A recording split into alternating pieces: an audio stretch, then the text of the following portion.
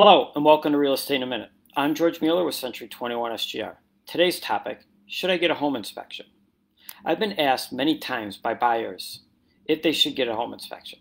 Each and every time I've said yes, even on properties being sold as is. A home inspection can help discover or clarify conditions that are beyond aesthetics.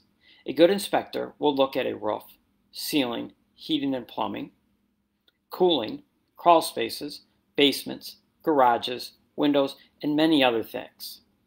If an issue arises from the inspection, you as the buyer can negotiate with the seller to get the items fixed, terminate the contract, or at a minimum understand what future repairs might need to be done to your potential home. I also suggest as the buyer to attend the home inspection and take detailed notes as the inspector goes through the property. This way, you have your own personal knowledge of the home and that you're trying to buy. At the end of the day, an inspection provides you, the buyer, a peace of mind, knowing that a thorough examination of the home has been conducted and there's no red flags. And that's Real Estate in a Minute. Please feel free to reach out if you have any questions.